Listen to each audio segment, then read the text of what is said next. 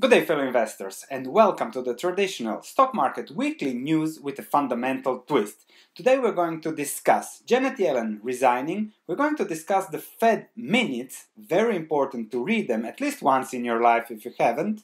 Then we're going to discuss youth unemployment and human capital and the effect of human capital on the wealth of nations, let's say, on development and on future potential, and of course stock market returns. And then we're going to conclude with house prices in relation to stock prices to discuss a little bit how stock prices move much sooner than something actually happens and much faster than house prices, which is very, very interesting. And then I will end with a question for you, whether there are any entrepreneurs watching this video. Let's immediately start. Janet Yellen said she will leave the Fed board even if she was expected to be there until 2024. Of course, I have already been discussing this. 71 years old, moral hazard. If what she has been doing was wrong and it proves to be wrong in the next 10, 12, 15 years, she couldn't care less. She says, hasta la vista, I'm retiring, I'll be teaching, doing some speeches, and have a nice life, whatever happens. So, just a question, just something to think about.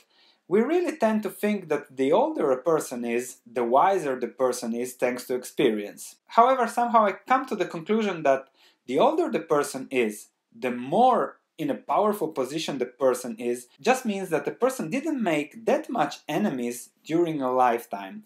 They are incredibly smart people, however they think a little bit different than the majority, and they would do a great job, perhaps painful in the short term, but great in the long term in such positions. Unfortunately, such persons will never be presidents, will never be politicians, will never be central bank leaders, because that would hurt in the beginning. And that's something that creates enemies. People don't like it, nobody likes it. We are all wired for immediate gratification and not long-term gratification. So it's very interesting how it works, who is put in which position, and who makes the calls on what will happen in our lives, because it's all about our future. Usually 60, 70-year-olds.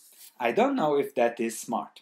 Nevertheless, something to focus on and something to really read if you haven't ever read are the Fed minutes. It's a 10, 12, sometimes it goes to 20 pages, sometimes there are pictures, sometimes there aren't. However, it's what the Fed members have discussed in their Fed meeting.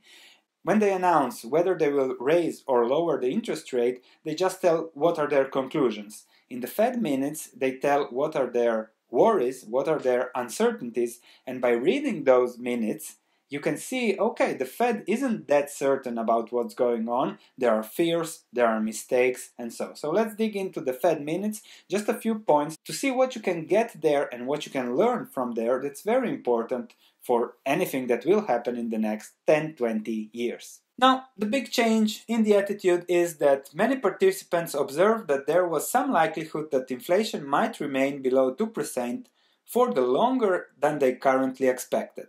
So now, suddenly change in environment, inflation might remain below 2%. Why?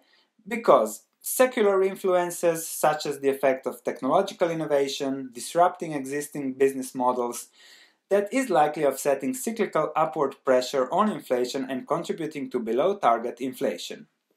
And here I want to discuss reflexivity again. Low interest rates, a lot of companies borrow at Daimler in Europe borrows at negative interest rates. It means that their cost of capital is below zero. It means that they can really be competitive around the world and produce cheaper cars and force other producers in the world to produce cheaper cars. So everything is cheaper, also thanks to interest rates. I wonder why the Fed doesn't get it that there is potential correlation between low interest rates and low inflation. Even if economic theory would say that low interest rates would have to spur inflation higher. However, there's so much competition, the world, yes, is shifting from producing goods to services, where you don't have so much demand for hard goods. And then, of course, services, cars, technology, software, everything is cheaper because cost of capital is cheaper.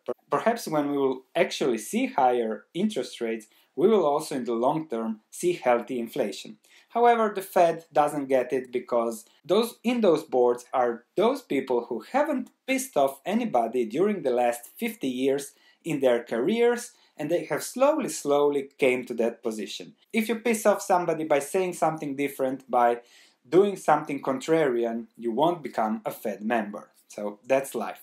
So again, they are really sticking to economic theory instead of looking at new ways, new things that could disrupt that economic theory. One of my ideas is that low interest rates created still holding low inflation.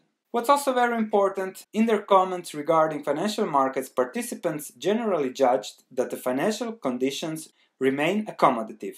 Many forget that, but the economic environment we are living in, Europe, Japan, United States, is still accommodative, is still an environment of easing. If we look at how much consumers are going to spend for Black Friday, everywhere there is craziness about Black Friday, Netherlands, where I live, in the States, and then nobody is worried about the economic environment because there is so much money and everything is good. However, people forget to realize that it is all thanks to central banks being still accommodative.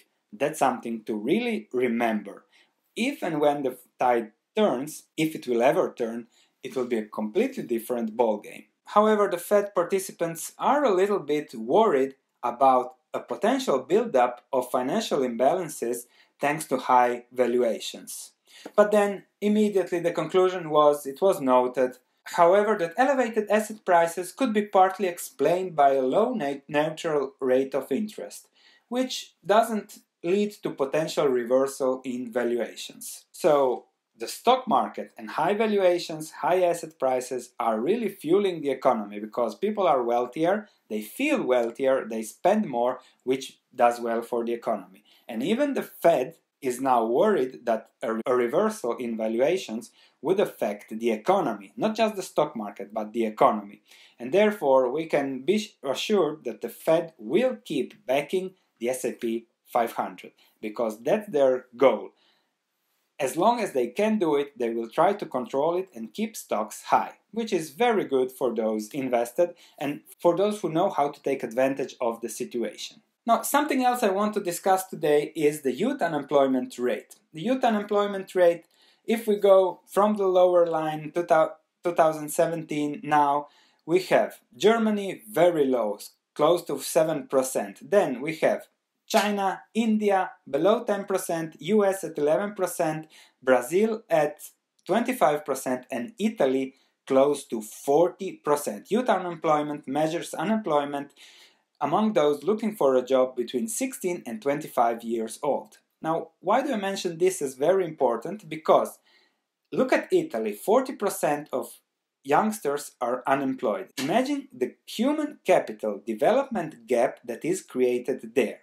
Because as they don't work, they don't develop the skills, they don't develop the competitiveness, they don't develop what will lead the country in the future. As we know, for example, Italy, in 10 years, 40% of the population will be above 65.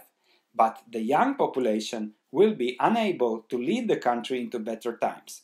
So if you really want to invest in the long term, I think youth unemployment and human capital is very, very important to watch. The quality of human capital. How many languages people speak? What is their education level? What is their global competitiveness from a human capital perspective?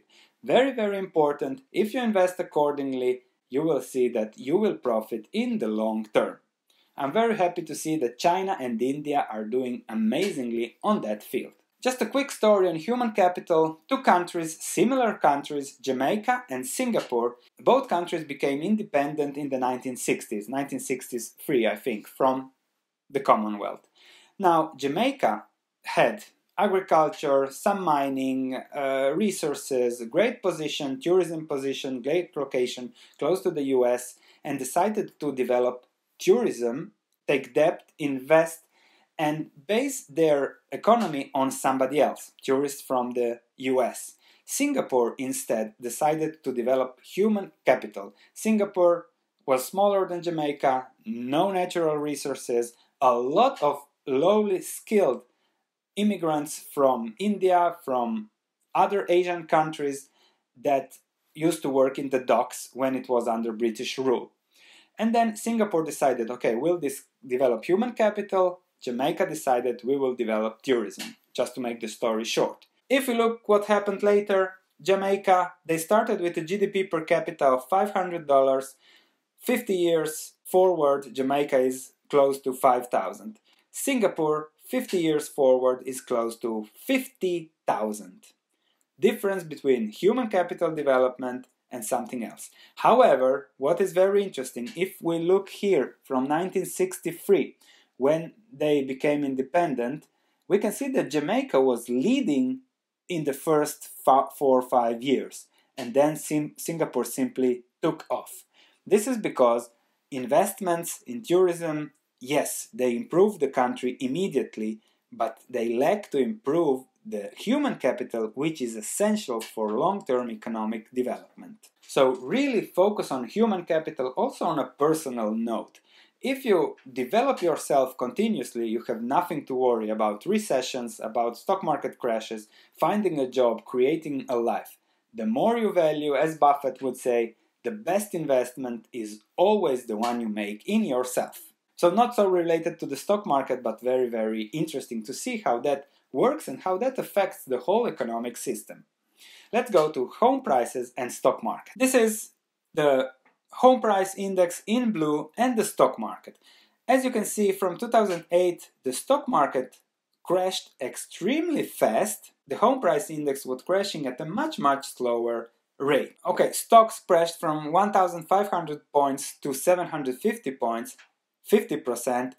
The home price index just about 20%. And there is a big difference if you look, stocks bottomed in 2009, March 2009, home prices bottomed in March 2012. So there is a 3-year difference between the bottoming of stocks and home prices. Then home prices slowly started to recover following what happened in the stock market. And this is very interesting because it shows how stocks react very, very quickly because they are very liquid and a lot of speculators own stock. A lot of people try to speculate with stocks.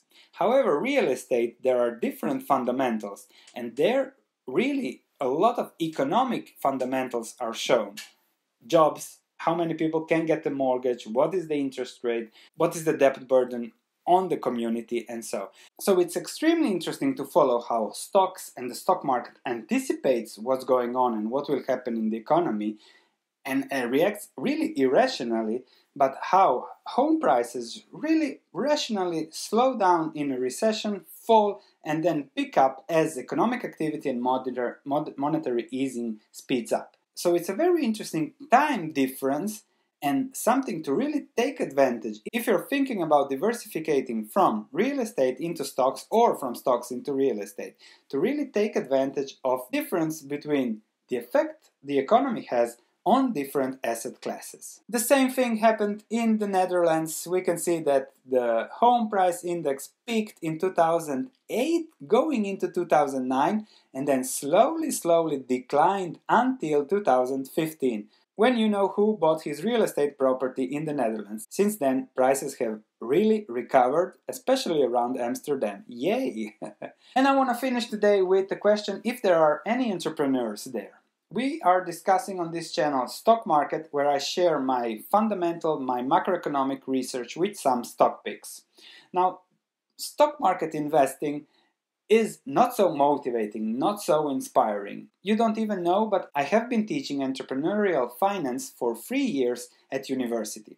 And I loved the subject. The only problem was that my students didn't want to become entrepreneurs. When I would ask, how many of you would like to become entrepreneurs? 1 out of 30 would say maybe. So I don't know how that comes that 20-year-olds, 21-year-olds don't want to become entrepreneurs, or it was just in my school where I was teaching. Nevertheless, if there are any entrepreneurs here, I was thinking just for the motivation, just to do something really positive once, twice a week, to start an entrepreneurship channel where I would share my personal entrepreneurship path as I convinced myself from my teachings to quit my job and become an entrepreneur, what I learned being an assistant professor in entrepreneurial finance, woo, and so share a little bit science, a little bit knowledge, a little bit fundamentals, and then try to motivate anybody who wants to become an entrepreneur. Not become the next Facebook, but become financially independent. Let me know what you think about the entrepreneurship idea, just to shake a bit my life, to make it positive. Stock market investing is mostly about risks, stock market analysis, and calculations. Entrepreneurship is all about heart, so let me know if you'd like to watch videos about entrepreneurship in the comments. Thank you for watching. Click like if you like the content, subscribe if you haven't yet, and I'll see you in the next video.